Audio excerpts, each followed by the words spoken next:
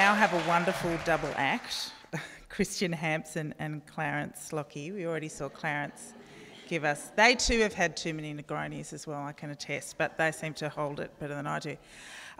We've already seen Clarence Slockee give the most invigorating welcome to country. He is a Minjabal Bunjalung man with a passion for Aboriginal cultural heritage and environment. He has a broad experience as a cultural environmental educator, delivering a range of programs and community-based projects in the not-for-profit and public sector. Christian Hampson is a Woiwurrung and Manaroo man with a strong advocate for community custodianship of protecting, sharing and celebrating the diverse culture of New South Wales. He has extensive background in cultural heritage management and over 20 years of experience leading the design and delivery of heritage programs in the public sector.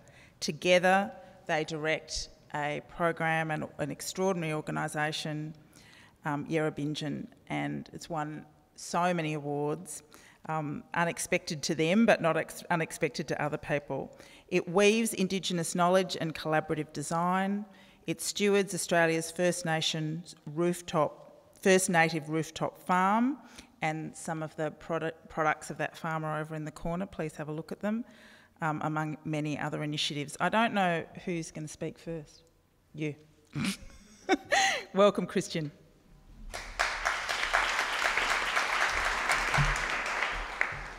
Thank you, Rebecca, or is that Kitty Flanagan? Yes, I have also had two Negronis.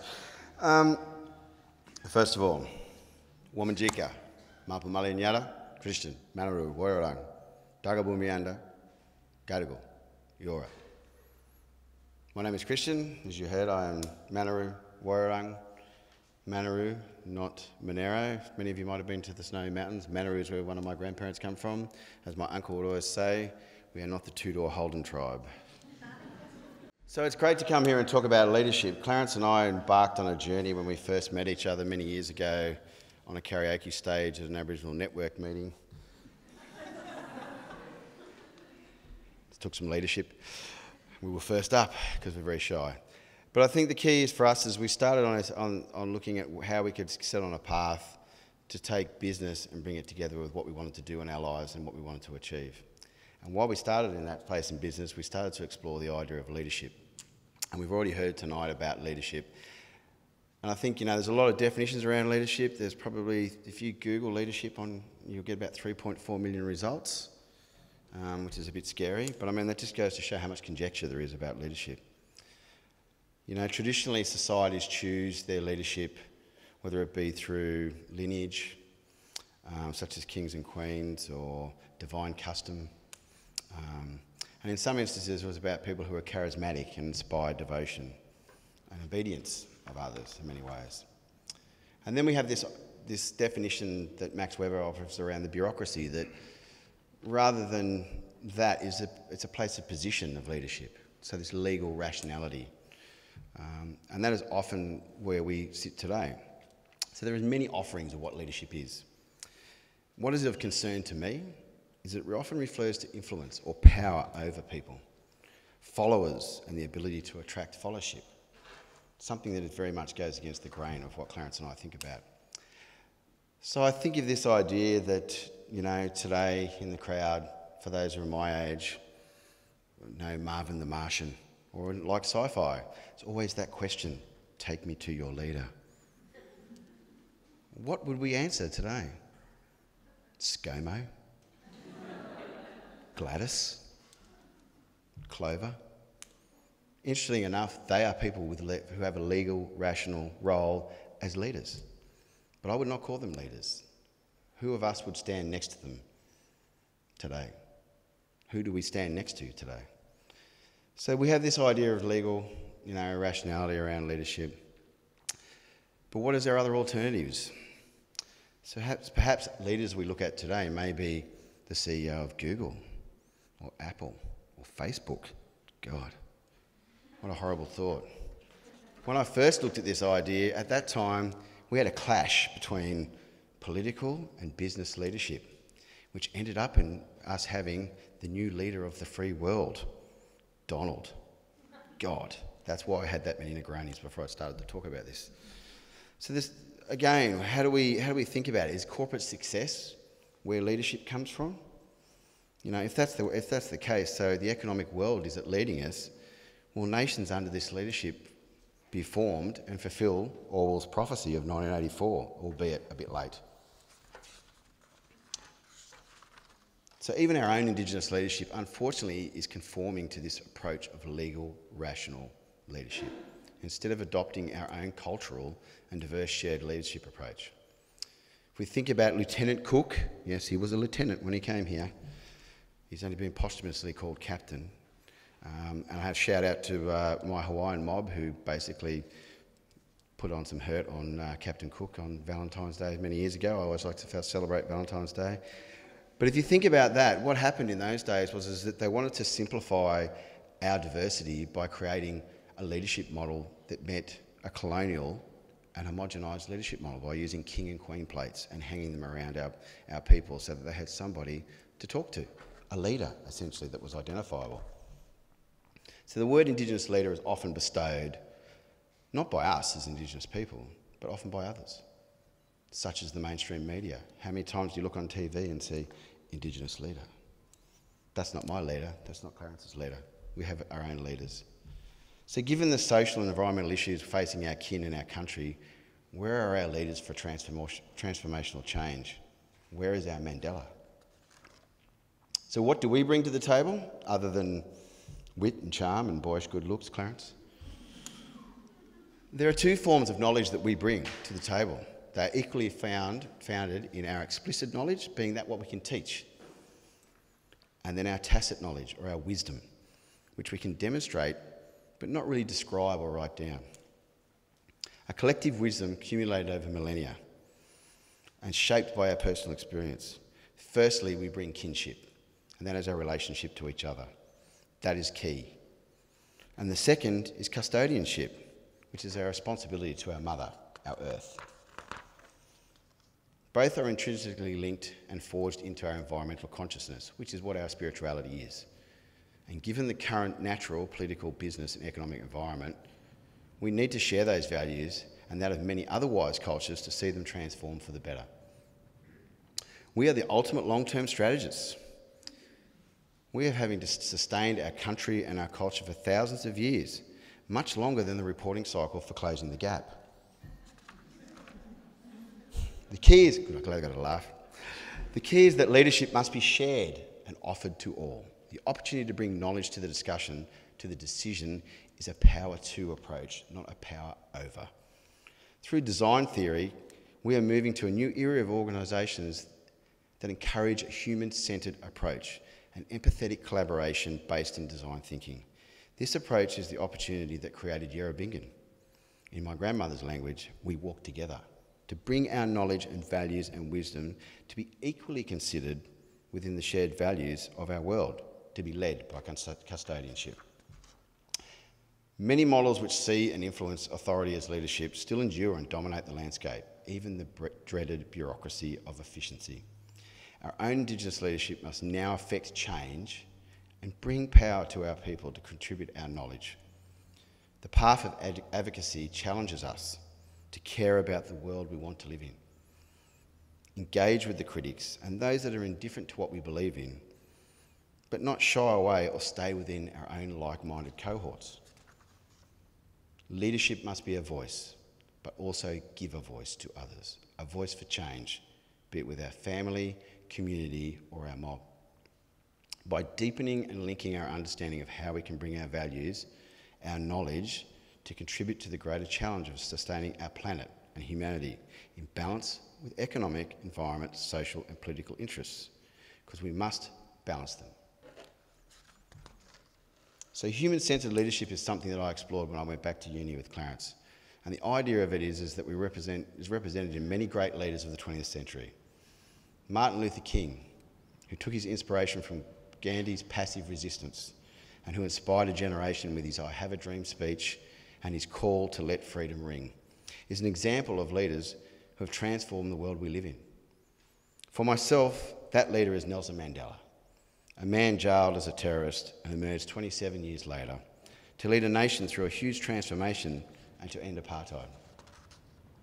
So the current world of leadership, I feel, is reflected in the analogy of a bucket of crabs, where everyone is struggling for power over, pulling down anyone daring to get out of the bucket. This leadership reflects economic rationality, individualism, and social Darwinism, a top-down hierarchical leadership. This model requires leaders to rise above others and are still chosen on these three approaches of tradition, charisma, or rationality. Where is the humanity of our leadership? In contrast to the insidious bucket of crabs, I offer the human pyramid as an analogy of human-centred leadership that incorporates our philosophies and principles of kinship and custodianship. Leaders encourage others to lead, stand on their shoulders as our elders did before us. People move within the pyramid to share knowledge, and leadership moves lower in to support others. During that time, you are both teacher and student, leader and follower, brother and sister. This power too, empowering all within the pyramid, allows leaders to be the glue and not the light. And also, depending on the context, this pyramid can rearrange itself to deal with any issue or problem, the challenge, bringing knowledge and wisdom of the collaborative to lead and support others to flourish. Everyone is involved. The pyramid supports diversity of knowledge, a collective approach, and equality as a responsibility rather than equity as a right. Often we hear about rights. For us as Aboriginal people, it is about responsibility. Even things such as land rights and the words traditional owner are ones that personally I don't like. It doesn't reflect actually what our philosophy is. So we need new paths. There have been many of our people who have walked in the footsteps of Mandela and others creating new paths to bring about change and power too. We can transform ourselves, our organisations and our communities to bring a balance back to the world, which is currently driven by economics, individualism, and that consumes our Mother Earth. You may agree with all, thank you. You may agree with all, some, or none of what I've proposed. But please care to think and think to care. Because in our pyramid, we stand on the shoulders of our ancestors, our elders, and our families. We can now choose to stand on other shoulders to transform ourselves and lift others onto our shoulders to change the world for the better. Thank you very much.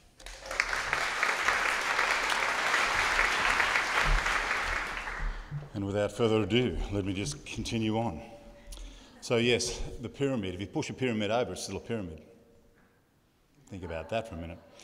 So leadership for Aboriginal people is, as Christian mentioned, it's rather complex. It's very matriarchal. We look up to our women, and our women really hold our communities together these days, particularly given what's happened to us over the last 220-something years. I haven't done the maths, and I've also had 2 Negronis. But 1788, massive upheaval, as Christian mentioned, the King and Queen plates that were able to give the invading hordes the ability to understand who are the leaders. Not the actual leaders, but the people that they needed under the Westminster system to be able to identify leaders, therefore do a little exchange of goods and take some land. Because after all, terra nullius, land belonging to no one. They didn't do anything with this land. Can't be anything other than something that we can take and put it into our concept of the Anglo-centric paradigm. If you read Dark Emu, and I implore you to read Dark Emu, I also implore you to read many other tomes, people like David Unayapon. These are leaders for us as Aboriginal people. One of my countrymen, born under a lantana bush in Stotts Island, up on my home country, Neville Bonner, the first federal politician of this country, an incredibly articulate Aboriginal man. We have so many leaders in our communities, but they don't have a voice, and it's very difficult for us because a lot of the time, as Christian mentioned, you will see on the news, community leader or Indigenous leader. You can appoint yourself anything you want, especially in this day of social media. You can be, I won't use the term, but perhaps a mermaid facilitator. It's a thing, apparently. You can also be a life hacker. I'm not sure what that is. Yeah. You can also give a... you know what I'm saying. I do give about everything that happens on our planet, and particularly for what we leave behind. Our legacy as human beings will be inherited by our children, our grandchildren, their children, and so on and so forth. I look at what the world has become, and particularly around leadership. You're going to hear this on and on. Where are our leaders? I was thinking about my personal story, and I only have a very small microcosm of experience in the hospitality industry. But many years ago, I was, and I still don't like the term, but I was a dish pig. That's where I started in the hospitality industry, and I realised, yes, I was wallowing in piles and piles of dirty dishes, day in, day out, and the dishes, they just didn't seem to end. The more I washed and cleaned, the more that just kept coming. But it was a hierarchical system in that kitchen. And the more when I went back to study business, a lot of it comes from the military. Business, politics, kitchens, military systems. Everyone has to have a place, and there has to be that hierarchy. So it's very difficult for, yes, you can lead, and there are some leaders, thank you, Gordon, who, they like to swear and yell and just get things done. And, things do have to get done in the kitchen. If they don't, it all falls apart. The only system that works is the one above your toilet, but that breaks down all the time too. So this is what people say, that it's the weakest link in the chain, all of those things. And when you talk about leadership, very few people talk about followership. Sorry, I've missed out the ER bit. So the interesting thing, I was preparing for tonight's talk, and I actually did a paper when Christian and I went back to do our business degrees. And our paper was about leadership, but I thought, how many people do followership? Very few. And I literally pulled back at my old paper. And the first one was in 1962 by Robert Preston, and he created the theory of organisational life that defined 3 unique types of workers. And this is in 1962. One of those types of workers was the upwardly mobile. Who's heard that term before? Yeah, 1962. The ambivalence and the indifference. They were the 3 types of workers back in 62 that they identified. So there was your followership. That's hard to say. Whew. But the next bit of work around followership was in 1988. This massive lag, but there are so many papers on leadership, and it's very difficult. They talk about 7 types of leadership, and you could almost make a song out of it actually, because it starts with the laissez-faire, and then you've got the pace setters, but then this is where it becomes really lyrical, because you've got the autocratic, the democratic, and then you've got, of course, the charismatic. You've got the servant leader. But then in the hospitality industry, there seems to be these 2 competing leadership styles of transformational and transactional. And the transactional is quite literally, that's your job, you're going to do it. And, as I said, the system has to work, otherwise it all falls apart. Good mate of mine, Big Max, he's not here tonight, but, if you're ever up his way, check out his restaurant, it's very good. I know we can't plug them here at MAD, but that's why I didn't say anything. Anyway, I have never seen anyone on pans, 9 pans, flying, mid-service, pumping out 100. It was a joy to watch. It was beautiful. Everything going out perfectly. As executive chef, he hasn't got time to make sure that somebody's plated properly. He just, quick look. I don't have to tell Kylie this, she knows it all. That's why she got out. She wants a bit of time to herself, a bit of time to breathe and think. But as a leader, it's very hard, especially in a kitchen setting, not to be able to, push, because, man, it's high pressure. You've got to keep moving, But, for us as Aboriginal people, the pressure's been on us since 1788. Before that, we had no pressure. It was cool, man. It was great. Maybe in Tweed. Well, it was good in Tweed. Not so good in the Snowy Mountains, I will admit. Central Desert, not so good either. But, you moved around. You looked at the environment. You looked, you helped your elders. You took advice from your elders. You had that really collaborative effort of leadership. and you all work together for one purpose. And that's what leadership really is about. We all should be moving towards one purpose, and that purpose is the betterment of all. Sadly, leadership today is not about leadership for all. It's about who can get the most, who can die with the most toys. It's a very strange situation. Yeah, we are a private company, but we also are community members as Aboriginal men. We want good things for us, but we want good things for our people. And we hope to, through our own leadership, to be able to bring that to the table and to provide opportunities for young and not so young Aboriginal, Torres Strait Islander men and women. So just think a little bit about leadership. And a little quote that I did read today: if no one's following you and you think you're a leader, you're just taking a walk.